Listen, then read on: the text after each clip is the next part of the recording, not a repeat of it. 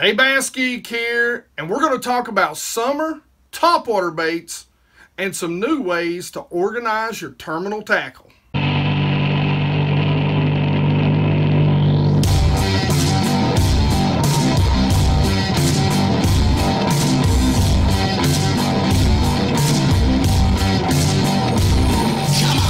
Hey guys, first thing I want to give a big shout out to, and I hope I don't butcher this name for you, brother, but check out the shirt. This was sent by Aurelia Fishing. He's out of Canada, got a good channel, does some winter fishing, some ice fishing, just all different kinds of species, bass, pike, muskie, trout, whatever he can get his hands on up there. He's a pretty cool guy. I've watched his channel for a long time. Make sure you go check him out. There'll be a link to his channel in the description. Thanks for the cool shirt, man. I've got to get me one made like this. Thank you, brother. I appreciate it. I always say, guys, I spend money on stuff like this all the time, so I never spend money on clothes. My wife constantly raises, you know, what with me. Because, man, I've got boxes of brand new baits, and I've got, you know, clothes with holes, and I mean, just that I've had for 15 years. So, you know, if you want to know how I have money to buy all this stuff, I don't buy anything else. Nothing. I don't buy nothing else. I mean, I don't buy nothing for me. That's how I got the money to buy this stuff. Because I'm like, I'll wear any shirt, but I won't necessarily fish any bait. I know. Anyway, all right. So, guys, what today's video is going to be about is, you know, it's summertime. I got some topwater stuff, and this really is geared, you know, I got my little boat. It's ready. Right now, there's a very good bite on the top secret Lake P that's going on. So, and I get the little boat out on it, but my, you know, the inaugural voyage for the little boat, that lake might have a little distance to go, and I don't want to end up having to paddle back if my batteries are dead. So, give me a little bit of time. But I will tell you this. Some of the smaller lakes that I have around here, and this is kind of what this is about, do have some grass in them. So, you guys will know that if you've watched my channel for very long, you know, I don't have a lot of lakes with grass around me, but a couple of these small lakes do. So, I'm going to kind of be going through the learning process of breaking down some grass. You know, I've fished grass before, but I'm not really confident and comfortable breaking down grass. So you guys are going to probably help teach me how to find fish, how to find bass in the grass. And I'm going to take you along with me as I learn to fish new styles of cover. But all that being said, this is kind of what this revolves around. You know, I told you, for you guys that seen the small boat kind of build out, one of the things that I didn't want to have to do is go get baits out of my boat, put them into my pond hopping bag. And, you know, one of the other things I wanted to do this summer, but you guys already have I've complained enough about the hours this summer. You know, I just haven't got to do a lot of creek and small stream fishing for you guys and pond fishing. Now, one of the bad things about where I live at, there's just not any ponds, guys. I live in the mountains, and I mean, unless you're at the bottom of the mountain in a creek, you're on the slope of a mountain where I live. It's pretty much what it is. So ponds around me, the few ponds that there are, people generally build themselves, and they don't tell you about. And I'd love to see some of those YouTubers who love to sneak into ponds, because they'd get their heads blown off where I live at. You trespass up here, you will get shot, and then the police get called. It ain't the other way around where I'm from. So anyway, all that being said, this is kind of what this is about. So there's some of this stuff, of course, I'm going to take with me on my boat, but a lot of it's got to do with something that I've always wanted to do and get better at, and I've not had that much of an opportunity to do it. So let's get started with the unboxing. So let's start with the very first thing. To have the tackle, I have to have something to put it in. Since I wanted to use this as both on my small boat and as a pond hopper bag, I seen Beyond Bounds, Lou from Beyond Bounds Fishing, actually talk about this particular bag. He said he used it as his co-angler bag on the BFLs. Now, this bag is a backpack. You know, it's not the best bag, you know, I'm sure, but it's cheap. So the very first thing, I got it from Bass Pro Shops. You can see, you know, I'm not going to go into detail because you literally just see me get the plastic out of it. You go to Lou's channel, check out his review. You know, he really goes in depth, but you can get quite a few boxes in this, and so that's kind of what I'm looking for. You know, I'm going to dump me a bunch of boxes in here. Hopefully everything fits the way I want. I haven't even tried to fit what I want to fit into it yet.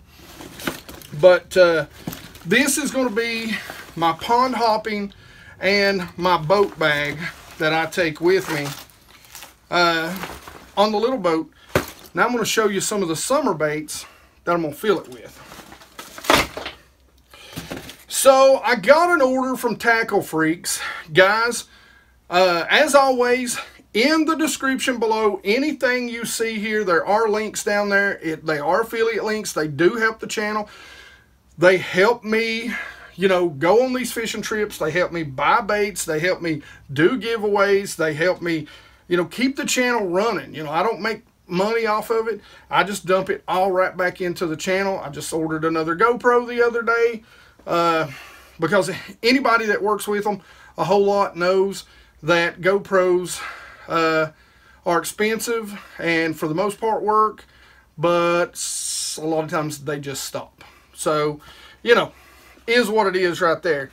But I was out on the water and I was going to film this video out on the water, this unboxing, and it came a really good rainstorm, and this is what's left of the box. So the stuff is actually out of the box, but I got this order from Tackle Freaks. Make sure you go check out Tackle Freaks.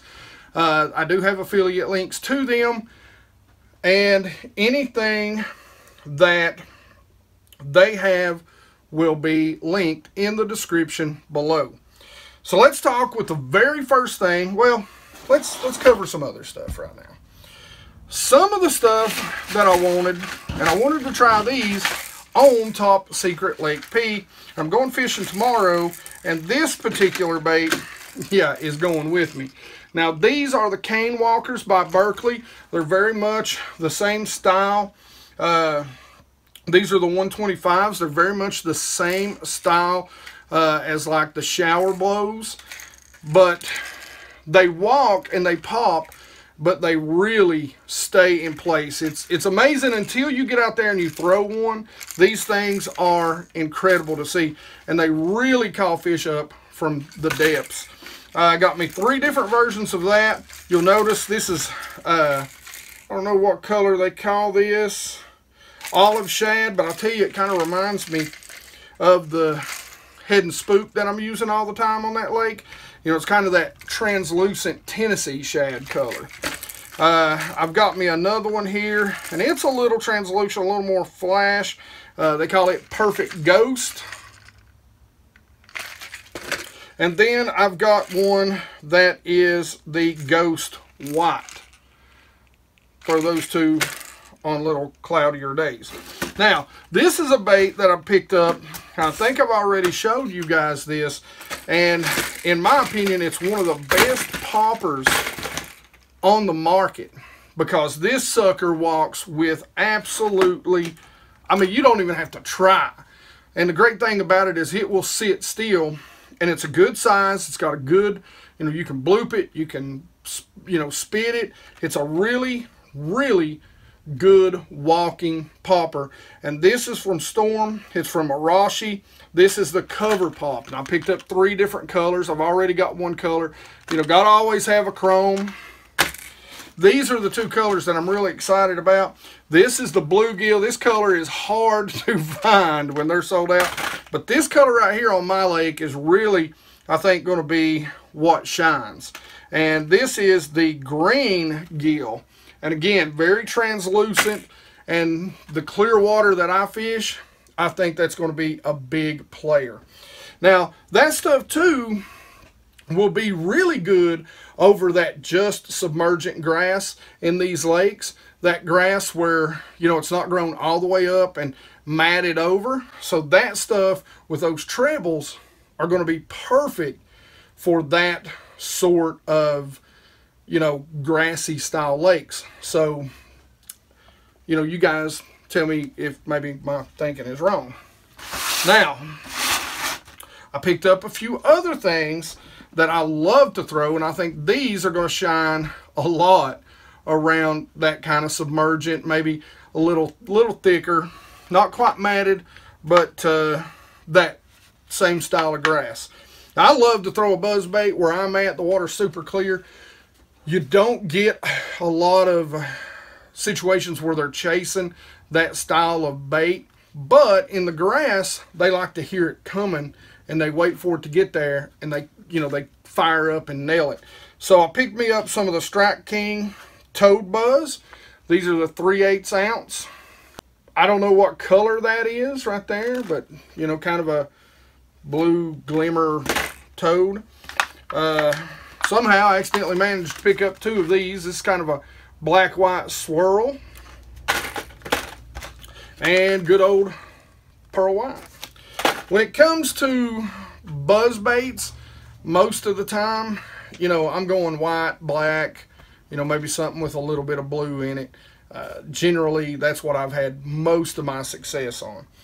Now, for what you've really been waiting for, and this is what I can't wait to really get into doing. So I'm hoping on, there's a couple of grass lakes, maybe 3. They're really small lakes, but I'm really hoping that this bite is going to be something that happens on these lakes. So I'm going to start with these. These are the Teckels, and for some reason I managed to pick up 3 in this color. So let's hope this color is the color. But this is the watermelon. So these are the sprinkers. They're the normal size ones. I know they make some smaller ones. Again, there's the watermelon. This is the Old Frog. Again, a really good looking color there. Always got to get a black. Old Black Shore, I guess. Then you can't go wrong with a white. Pearl white. Now, I didn't get all the frogs that I wanted, and I've got some more ordered with some other companies, and I'll show you those as they come in. But I did pick up a Booyah. This is a PadCrasher. You know, and again, I don't pay a whole lot to the color on top. The color on bottom really is like a white on this frog. And, you know, the legs, they got some basically purple, black, and white in them. Got me a Poppin frog. This is from Spro. This is the Dean Rojas Bronzeye Popper. That's the natural green. And then I've got me some regular Bronzeye frogs. These are the 65s. Again, tell me good size, bad size. I think that's a pretty average size right there. Good old white. Albino is what they call it. This color I'm excited about. I'm actually excited about throwing this color on even Top Secret Lake P around the trees right now, because you can skip this bait in and you can walk it out real fast. But this is green pumpkin. I had one of these a couple of years ago, and boy, would they come up out of the trees. This is a little more brown, watermelon red. And like I said, those are all the Bronzeye 65s. So tell me what you think about those selections so far. Have I done all right in getting started with my grassy frog fishing topwater selections? Let me know in the comments and questions below what you guys would go straight for. What's your go-to? If you've been around the channel for any time at all, you'll know that I've worked for a long time with a company called Opticast. Now, Opticast makes something you'll see it on the front of my boat a lot of times. It's the green thing on a ram mount. And a lot of you guys ask me, what's the green thing? Well, the green thing is a buoy. They make a pro buoy called the OptiCast Pro buoy. And the great thing about this buoy is, as soon as, you know, the first time I ever seen it, I went crazy, because the thing of it is I had lost a bunch of buoys that year because, you know, the old orange buoys, man, they just wear out, and eventually either the line breaks or they sink to the bottom. They get holes in them and they sink. Man, these things are filled with foam. So I'm a huge fan of that, but that's not the only thing they make. They've got a ton of other products on their website, and one of the products that they actually have, I'm not going to open up all these. They sell them individually, but this, they sell general tungsten weights. Any weight you can imagine. And so, of course, I went and loaded up on some weights. So again, I won't have to pull things out of my big boat to my little boat. So I've got me, you know, a few of the weights that I'm going to be using. You know, a couple of different bullet style weights, flipping weights, some drop shot weights, you know, the long cylindrical ones for grass. So that's what I really picked up here. Won't go through all them, but you can literally order them one weight at a time if you want. And they're tungsten, guys. I'm a huge fan of tungsten. This is something that I'm super stoked about, and it's something that they're going to let me show you, but it's still kind of in the testing phase. So as soon as they come out, as soon as they're official, I'll definitely let you know. But this is how I'm going to organize my terminal tackle on my hooks. I'm not going to carry that much stuff. I'm going to really break it down and just kind of put it in general. And OptiCast is working right now on a tungsten ammo box. And what's so cool about this box is that you just pop it open right there. And when you pop it open, you've got these awesome little doors. So you can put any size, you know, you got all kinds of hooks. So you can put about anything you want in this.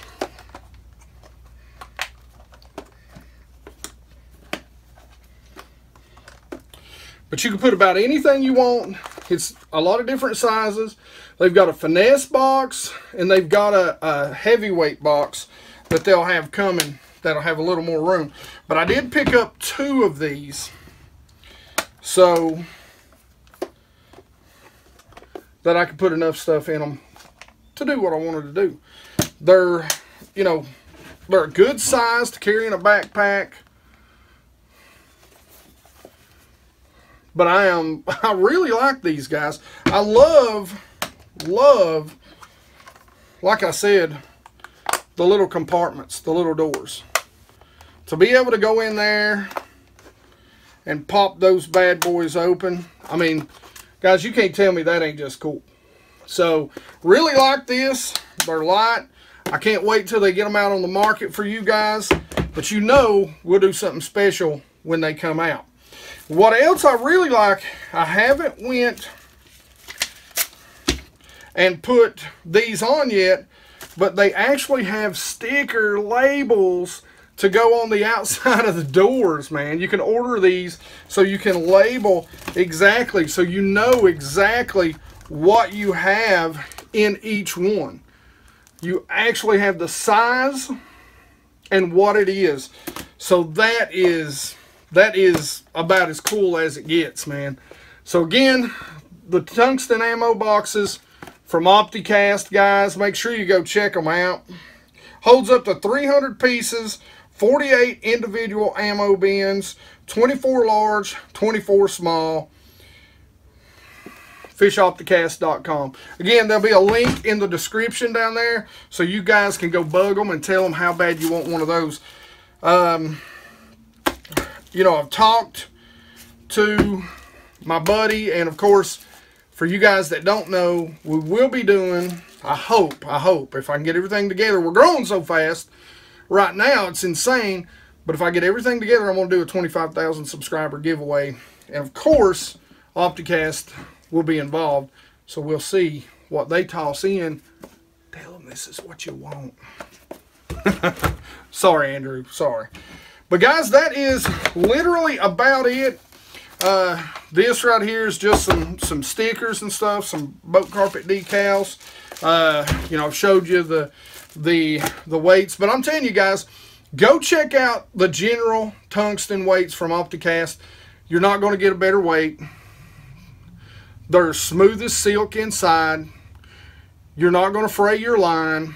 They're quality weights, guys. Go check them out. I just want to remind you guys, in the description of every single video that I've done for the past 2-3 weeks, there are links to the description of most, if not all, the equipment I use. I'm even putting links in there for the camera equipment that I use now. So make sure you're going down there. If you're going to go out and buy some of this stuff, follow those links, at least help the channel out. I'm not getting rich off of it. Trust me, I get like 1% or something. It's nothing. But it does help out some. So if you're going to buy it anyway, go check it out and see what you can get. Make sure you go check out Tackle Freaks. Make sure you go check out Opticast. They got a lot of good stuff. I mean, I'd have to do a whole thing on them. Especially the Pro buoy system. Guys, if you're learning to do the offshore stuff, you want to get your lineups right, I've got a great video for that. I'll put that up here somewhere. But just make sure you're going out and checking that stuff out for me. Anyway, I hope you like this. And as always, questions and comments in the comment section below. You know, I love to talk about fishing with you. Tell me what some of your favorite grass baits are and how they progress through the season, from early till matte till fall and winter. Tell me what you think. Tell me what you generally use, and tell me about that progression in those grass lakes. Like it if you like it. Don't forget to subscribe. Make sure you ring that bell so you're getting the notifications when these videos come out. And you guys rock.